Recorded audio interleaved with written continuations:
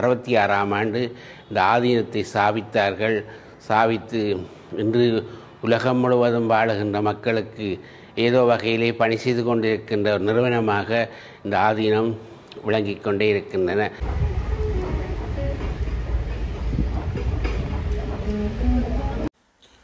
இந்த காணொலியில் நீங்கள் பார்க்க போவது கனடா டொரண்டோ ஸ்ரீ வரசித்தி விநாயகர் ஆலயத்தில் இடம்பெற்ற அம்மன் அலங்கார திருவிழாவின் முதல் நாள்.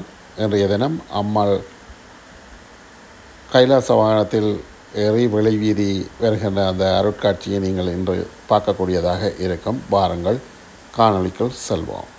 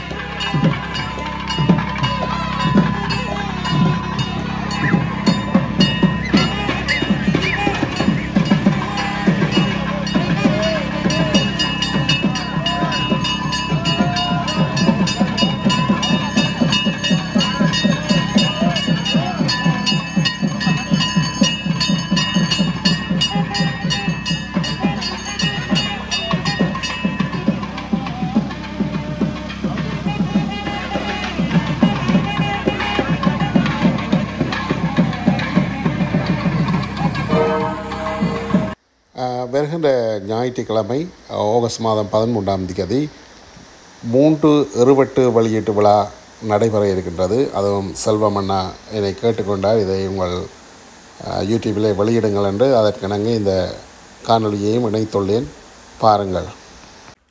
அனைவரையும் வருக வருக என அழைக்கின்றார் இந்த இருவட்டு வெளியீட்டு விழாவுக்கு. அனைவரும் வருக.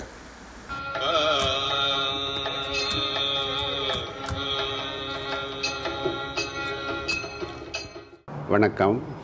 இன்று கனடா நாட்டில்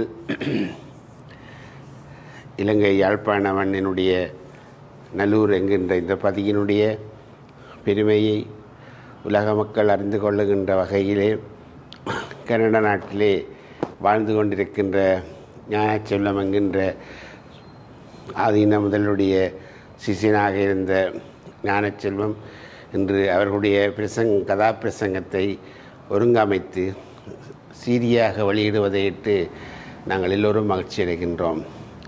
நீண்ட இடைவெளிக்கு பின் ஆதீன சாவராக இருக்கின்ற சுவாமிநாத பெருமாச்சாரிய சுவாமிகளுடைய இந்த குரலை மீண்டும் இந்த நாட்டுக்கு தருகின்ற அந்த பெருமை ஞான செல்வத்துக்கு உரியதாகின்றன.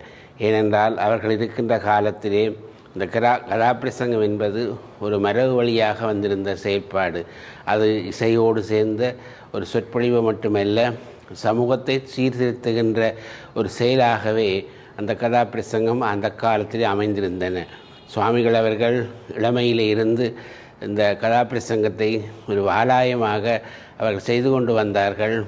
66ஆம் ஆண்டு இந்த ஆதீனத்தை ஸ்தாபித்தார்கள். ஸ்தாபித்து இன்று உலகம் முழுவதும் வாழுகின்ற மக்களுக்கு ஏதோ வகையிலே பணி செய்து கொண்டிருக்கின்ற ஒரு நிறுவனமாக இந்த ஆதீனம் விளங்கிக் கொண்டே இருக்கின்றன. அந்த வகையிலே குருமணி அவர்கள் ஆரம்பிக்கின்ற காலங்களிலே எல்லோருக்கும் தெரிந்திருக்க வேண்டும், நாட்டிலே பல அசாதாரண சூழ்நிலைகள் இருந்ததினாலே தான் ஞானச்செல்வமும் கனடா நாட்டுக்கு செல்ல வேண்டிய ஒரு தேவை ஏற்பட்டது. அங்கே இருந்து கொண்டு அவர் எல்லா விதமான சுவாமிகளுடைய கதாபிரசங்கம், நீண்ட பிரசங்கம், எந்த ஆலயங்களிலே இல்லை என்று சொல்வதற்கு வழியாக எல்லா ஆலயங்களிலேயும் அவருடைய கதாபிரசங்கம் ஒரு காலம் நடைபெற்றன. ஏனென்றால் அது ஒன்றுதான் ஒரு கருவியாக இருந்தன. ஆலயத்திலே மங்களவாத்தியம், அடுத்த சுவாமிகளுடைய கதாபிரசங்கம். இப்படி ஒரு சூழ்நிலையிலே தான் இலங்கை தமிழர்கள் இந்த யாழ்ப்பாண மண்ணிலே பல வடிவங்களிலே பல ஆலயங்களிலே இந்த செயல்பாடுகள் இருந்தது எல்லோருக்கும் தெரியும். இன்று அந்த கதாபிரசங்கள் சீரழிந்து போக விடாமல் எல்லாவற்றையும் ஒருங்கிணைத்து 3 வடிவங்களிலே உள்ள பேச்சுக்களை அவர் ஒழுங்காக செய்து இன்று வெளியிடுவது எல்லா மக்களுக்கும் மகிழ்ச்சியை தருகின்றது. இந்த ஆதீனத்தினுடைய ஸ்தாபகராக இருக்கின்ற சுவாமிகளுடைய பெருமை உங்கள் எல்லோருக்கும் தெரியக்கூடியதாக இருக்கின்றது. என்றால் அவரை இளமையிலே மணிவாதர் என்று சொல்லுவார்கள். ஆனால் மணி போன்ற ஒரு சொல்லை அவருடைய குரல் வெளியிலே வருகின்ற பொழுது மணியான சொற்களாக அமைந்திருக்கும். அப்பேற்பட்ட சொல்லிலே தான் இன்று இந்த உலகம் இயங்கிக் கொண்டிருக்கின்றன. அந்த வகையிலே சுவாமிகளுடைய அந்த ஒலிப்பதிவு நாடாவை வெளியிடுவது உங்கள் எல்லோருக்கும் மகிழ்ச்சியை தருகின்றது. குறிப்பாக எனக்கு மகிழ்ச்சியை தருகின்றது. ஏனென்றால் என்னுடைய குருநாதரை இவ்வளவு பெருமைப்படுத்தி ஞானச்செல்வம் சேர்ந்திருந்து குருநாதருடைய வளர்ச்சியிலே அவரும் கதாபிரசங்கங்களை சுவாமிகளோடு சேர்ந்து பல நாடுகளுக்கு மட்டுமல்ல, அந்த நாட்களிலே இந்தியா, மலேசியா, சிங்கப்பூர் போன்ற நாடுகளுக்குத்தான் விஷயம் செய்யக்கூடியதாக இருந்தன. இன்றைய போல சர்வதேசம் முழுவதும் போகின்ற காலம் அல்ல அன்றைய காலம். அதனாலே ஞானச்செல்வமும் சுவாமிகளோடு சேர்ந்து பல இடங்களுக்கு சென்று இந்த கதாபிரசங்கத்தை நெறிப்படுத்திய பெருமைக்குரியவர். அதனாலே இன்று ஞானச்செல்வம் இந்த சீரியை வெளியிடுவது எல்லோருக்கும் மகிழ்ச்சி தருகின்ற செய்தியை சொல்லி, இந்த கதாபிரசங்கத்திலே வருகின்ற சொற்கள் எல்லாம் கூடிய அளவு எங்களுடைய குருநாதர் என்ன செய்வார் என்றால் இசையோடு சேர்ந்து பேசுவார். நின்ற தியாகராஜ சுவாமியுடைய பாடல்கள் பல பெரியவருடைய பாடல்களையே பாடுகின்ற ஒரு திறமையும் கொண்டவர். அவருக்கு 16 கலை தெரியும். அதனாலே நன்றாக பாடுவார், ஆடுவார், எல்லாவற்றையும் செய்யக்கூடிய ஒரு கட்டித்தனம் கொண்டவர் சுவாமிகள் அவர்கள். அதனாலே கூடியளவு திருமுறைகள் பாடல்களையே இந்த கதாபிரசங்கத்திலே பின்பற்றுகின்ற ஒரு செயலையும் அவர் கொண்டிருந்தார். அதனாலே அவருடைய திறமையை இந்த செய்தியின் மூலமாக நீங்கள் எல்லோரும் அறிந்து கொள்வீர்கள் என்கின்ற இந்த நம்பிக்கையோடு இந்த நிகழ்ச்சியிலே கலந்து கொள்கின்ற ஆதீன சிவாச்சாரியர் சோமாஸ்கந்த சிவாச்சாரியர் அவர்களுக்கும் ஆதீன செயல்பாட்டில் ஈடுபட்டு கொண்டிருக்கின்ற பொன்சுந்தலிங்கம் அவர்களுக்கும் என்னுடைய வாழ்த்துக்களையும் இந்த சந்தர்ப்பத்தில் நன்றிகளையும் கூறுகின்றேன். தொடர்ந்தும் எல்லோரும் இருக்கின்ற இலங்கை தமிழர்கள் எல்லோரும் இந்த வைபவத்திலே கலந்து சிறப்பிக்க வேண்டும் என்று கேட்டு ஞானச்செல்வம் குடும்பத்தினருக்கு என்னுடைய வாழ்த்துக்களையும் அன்பையும் தெரிவித்து எல்லோருக்கும் என்னுடைய வாழ்த்துக்களை கூறி இந்த நிகழ்ச்சியிலே கலந்து கொள்கின்ற அனைவருக்கும் என்றால் சுவாமிகளை மணிபாவதர் என்கின்ற சொல்லிலே தான் தெரியும். ஆனால் சுவாமிகள் ஆயின பிறகு அவர் பேசுகின்ற பேச்செல்லாம் மிக மிக அற்புதமாக இருக்கும். அந்த வகையிலே அவருடைய திறமையை நீங்கள் எல்லோரும் அறிந்து கொள்ள வேண்டும் என்று உங்களையும் வாழ்த்தி, நல்லூர் முருகப்பெருமானுடைய சன்னிதானத்திலே 40 ஆண்டுகள் தொடர்ந்து தன்னுடைய சொற்பொழிவை செய்த பெருமைக்குரியவர் சுவாமிகள் அவர்கள். ஒவ்வொரு ஆண்டும் எந்த நாட்டில் இருந்தாலும் முருகனுடைய அந்த அழைப்பிலே வந்து விடுவார். 25 நாட்கள் அவர் பேசுகின்ற சொற்கள் ஒவ்வொன்றும் எல்லாருடைய மனதையும் தைக்கக்கூடியதாக அமைந்திருந்தன. கந்த புராணம், பெரிய புராணம், திருவிழா புராணம், இப்படி பல புராணங்களை விரித்து கூறுகின்ற ஒரு திறமையை கொண்டிருந்தவர் சுவாமிகள் அவர்கள். அவர்களுக்கு நல்லூர் முருகப்பெருமானுடைய ஆசீர்வாதம் என்றும் கிடைத்திருந்தன. அதனாலே தான் அவருடைய சமாதி கூட முருகப்பெருமானுக்கு அருகாமையிலே இருக்கின்றன. இப்பேற்பட்ட பெருமைக்குரியவருடைய இந்த குரலை மீண்டும் ஒலிப்பதிவு செய்கின்ற கனடா வாழ் சைவ மக்கள், ஞானச்செல்வம் எல்லோருக்கும் என்னுடைய வாழ்த்துக்களையும் நன்றிகளையும் கூறி அமைகின்றேன். இன்றும் நாளையும் நாளை மறுதினமும் ஆகஸ்ட் 11, 12, 13ஆம் தேதிகளே டேஸ்ட் ஆஃப் தமிழ் என்ற நிகழ்வு நடைபெறுகின்றது. இன்று அதாவது வெள்ளிக்கிழமை நான் 5:30 மணி அளவில் சென்று அங்கே என்ன நடக்கின்றது என்று பார்த்தபோது நீங்கள் இங்கே காண்கின்ற இந்த கடைகள் எல்லாம் அமைக்கப்பட்டு ஆயத்தமாக இருந்தார்கள். இன்று 6 மணிக்கு ஆரம்பமாகின்ற நிகழ்வு நாளையும் நாளை மறுதினமும் மிகவும் சிறப்பாக நடைபெற இருக்கின்றது. இந்தியாவிலே இருந்து சில பாடகர்கள் இங்கே வருகை தர இருக்கின்றார்கள். அவர்களுடன் உள்ளூர் கலைஞர்களும் சேர்ந்து படிக்க இருக்கின்றார்கள். அதை விட இங்கே பார்த்தீர்கள் என்றால் ஜால் தோசா கடை இருக்கிறது, காஃபி கச்சானதுகள் அந்த கடைகள் இருக்கின்றன. அதை விட இங்கே பல கடைகள் இருக்கின்றன. ஜோதி விழாவை விட இங்கே பல கடைகள் இருக்கின்றன. யாழ் க்ரீம் ஹவுஸ் இருக்கிறது, ரியோ இருக்கிறது. இதிலே பார்த்தீர்களானால்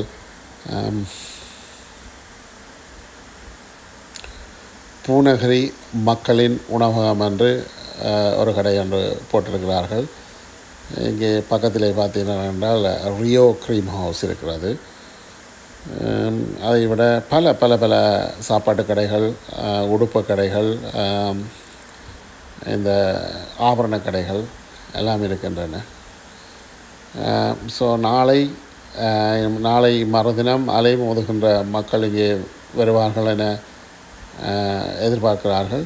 நிச்சயமாக நல்ல காலநிலையும் இருப்பதால் பெருமளவு மக்களை நீங்கள் காணக்கூடியதாக இருக்கும். இங்கே எதிரே பார்த்தீர்களானால் ஏற்கனவே ஜோதி விழாவிலே வந்த அந்த வன்னி கொத்து இவர்கள் வன்னி சங்கத்தின் ஊடாக வன்னியில் உள்ள மாணவர்கள் அவர்களுக்கு உதவி செய்யும் முகமாக இந்த கடையை நடத்தி வருகின்றார்கள். அதை தவிர லிங்கம் உள்பார் இருக்கிறது. இப்படி பல பல கடைகள், கொத்துரொட்டிகள். இதில் பார்த்தீங்கன்னா சுக்கலாக்கி பாய்ஸ் என்ற ஒரு கடை அவர்கள் ஏற்கனவே போடவே ஆரம்பித்து விட்டார்கள். இப்படியாக பல கடைகள் இந்த வருடம் இங்கே காணக்கூடியதாக இருக்கின்றன. இதைத் தொடர்ந்து ஒரு 10 மணி அளவிலே நான் சென்றபோது அங்கே ஓரளவு நீங்கள் இங்கே காணொலியை பார்க்கலாம். ஓரளவு என்று சொல்ல முடியாது, ஓரளவு பெருந்தொகையான மக்கள் அங்கே இருப்பதை காணக்கூடியதாக இருந்தது. ஆகவே இன்று முதல் நாள், நாளை மறுதினம் இந்தியாவிலே இருந்து பல கலைஞர்கள் வந்திருக்கிறார்கள். அவர்களோடு உள்ளூர் கலைஞர்களும் சேர்ந்து நல்ல ஒரு இசை நிகழ்ச்சியை தர இருக்கின்றார்கள். ஆகவே இங்கே மக்கள் வந்து அந்த இசை நிகழ்ச்சியை பார்த்ததோடு இங்கே உணவுகளையும் வேண்டி சாப்பிட்டு சந்தோஷமாக இருப்பார்கள் என நம்புகிறேன். இதுதான் ஒவ்வொரு வருடமும் நடக்கின்ற இந்த டேஸ்ட் ஆஃப் தமிழ். ஆகவே இந்த வருடமும் பெருந்தொகையான மக்கள் வருவார்கள். நாளை அதை பற்றிய முழுமையான காணொளியை நீங்கள் பார்க்கக்கூடியதாக இருக்கும். ஆனால் இன்று இது நிகழ்ச்சி நடப்பதற்கு முன்னம் நான் ஒரு முன்னோட்டமாக இதை உங்களுக்கு அறிய தருவதற்காக இதை காணொளியாக உங்களுக்கு போட்டுள்ளேன். ஆகவே நீங்கள் பார்த்தால் உங்களுக்கு தெரியும் என்ன நாளை எப்படியான மக்கள் கூட்டம் பெறும், என்ன வகையான சாப்பாடு என்றாலும் இங்கே வேண்டி சாப்பிடக்கூடியதாக இருக்கும். ஆகவே வாருங்கள், அனைவரும் வாருங்கள், சந்தோஷமாக இந்த நாளை மறுதினங்களை கழிக்கக்கூடியதாக இருக்கும். நான் 10 மணி அளவிலே சென்றபோது இங்கே பெருந்தொகையான மக்கள் இருப்பதை, இன்றைய முதல் நாளே பெருந்தொகையான மக்கள் இருப்பதை காணக்கூடியதாக இருக்கிறது. அந்த காணொலியும் இதோடு இணைத்துள்ளேன், பாருங்கள். சரி, மீண்டும் இன்னொரு காணொலியில் சந்திக்கும் வரை உங்களிடமிருந்து விடை பெற்றுக் கொள்வது கனடியன் தமிழ் சேனல். நன்றி நண்பர்களே.